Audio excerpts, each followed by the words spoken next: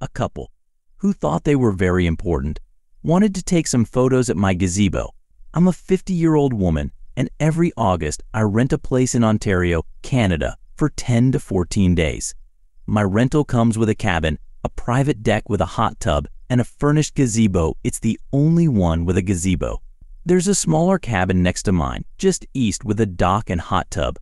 I return from a quick trip to the store and start unpacking my car. That's when a young woman, who I'll call EW, walks over and gets on my deck.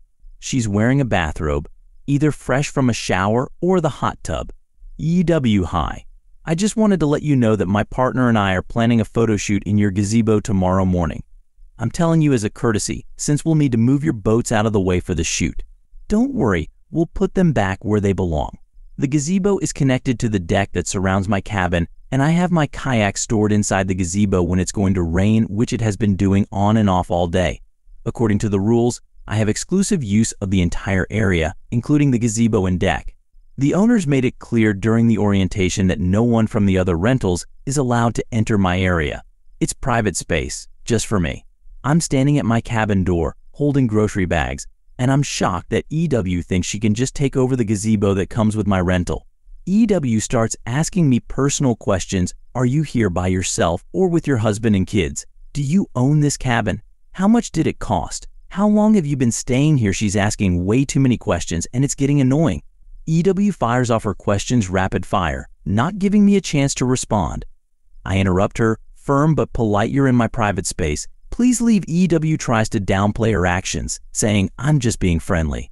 But I stand firm. No, you're intruding on my space and invading my privacy. Your questions are intrusive and creepy. You will not be doing a photo shoot tomorrow or at any other time in my gazebo. Please leave now. EW responds in a snippy tone. No need to get snippy, which ironically, she's doing herself. She continues, we're doing the photo shoot tomorrow, so don't interfere. Given your attitude, I think it's best you leave for town by 8 and don't come back until 2. I stand firm. That's not happening. Get off my deck. Get out of my space now. EW stamps her foot, childish-like, and says, you're being unreasonable. You're the only one with a gazebo. You need to share. I firmly respond, no, I don't. Leave now. I go into the cabin, lock the door, and immediately message the owner. I've been renting this place for years, and the owner and I have become close friends, which gives me confidence in getting this situation resolved. The next day, EW and her partner didn't show up for their planned photo shoot. And to top it off, the owner had to go to their cabin the following morning to chase them out. They were still in bed an hour past checkout time, overstaying their welcome. Story 2. My father-in-law thinks he can use me to get his son a green card. He actually said that's how he sees me, as a way to help his son stay in the country. Note it's me again, and I'm back with an update. If you've read my previous posts about my father-in-law, you already know the situation. For those who haven't seen them, I'll try to find a way to share them. After everything that's happened, I'm definitely scheduling a therapy session. As soon as I get back to the US, I'm going to need it. I met my fiance 2 years ago, and it was love at first sight. He's from Korea, and I'm from a white background, so we do have some cultural differences. But our main issue is that he had to return to South Korea to renew his visa, and unfortunately, it was denied. So we decided to apply for a K-1 fiancé visa, which our immigration lawyer recommended. We met all the requirements, and thankfully, we got approved. His interview is scheduled for September 12th, and if all goes well, he'll be back in New York with me in October. The long distance has been tough, but I was lucky enough to visit my fiancé in Korea for 2.5 weeks.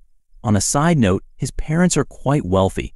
While I love and respect them, they can be frustrating at times. During my visit, my father-in-law kept making comments about my diet, saying I need to eat healthier. We only shared a few meals together, and when we did, we all ate the same food, but I just had smaller portions. I'm petite, 118 pounds, but I was recently diagnosed with high blood pressure, which I inherited from my dad. However, my father-in-law doesn't seem to understand that it's genetic and has been making rude comments about it throughout my visit. There have been other comments that have bothered me, but I won't go into all of them. During lunch, he said something that really upset me. He told me he feels lucky that his son found me because now he has an easy way into the US. I was taken aback and asked him what he meant. He replied, "It's so hard to get into the US, But now, thanks to you, his son has full access. I felt like he was saying that I'm just a means for his son to get a green card. It took a lot of self-control not to burst into tears. My father-in-law also went on a tangent about how I need to learn Korean and that he expects our future child to speak Korean. I understand the importance, but my fiance and I aren't at that stage yet. He also made disparaging comments about my fiance changing his major from aviation to data science, which I've been hearing since last December. It's strange that they never mention these concerns to their son, but only share them with me. He again brought up the financial loss due to the career change, to which I responded, I understand that you lost money, and I may not fully comprehend that, but all I want is for your son to do what makes him happy. I'm unsure if I'm just being used for a green card. My love for my fiance is genuine and unconditional, and I know he feels the same way. I've never experienced a love like this before, and I can feel its depth. However, I'm seeking your opinions. Do you think I should share with my fiance what his dad said about having easy access to the US because of me? Should I be open with him about his father's comments? Story 3. I've been telling my parents for years that my sister has a sense of entitlement, but they never listened until now. I'm 17 years old, and I've seen this behavior in my sister for a long time. My 15-year-old sister has always been selfish, even as a young child. She never wanted to share with others and only thought of herself. She expected everyone to do things for her, but she wouldn't do anything for anyone else. As a little kid, that kind of behavior is normal, but she never outgrew it. My parents always brushed it off, saying it was just her personality. My sister has always been particularly rude to me. She orders me around, demanding that I do things for her, like making her food or paying for her stuff. She expects me to do everything she wants, but when I ask her for something in return, she yells at me. I can't remember the last time she did something kind for someone without being asked. All she does is shout. There have been times when I've been bedridden with a chronic illness, feeling violently ill, and I've asked her to get me water. But instead of helping, she shouted at me. Meanwhile, I constantly make her food and drinks throughout the day because if I don't, she won't eat. She's also incredibly rude about everything. Whenever someone talks to her, she responds with an attitude or shouts. It's exhausting trying to have a conversation with her. I try to say nice things, but she still manages to be rude and scream at me. It's awful. And yet, my parents never say a word to her about it. But if I even slightly raise my voice, I get scolded.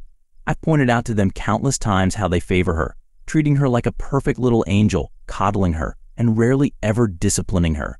Meanwhile, they've always been quick to discipline me. When I bring it up, they act like I'm crazy.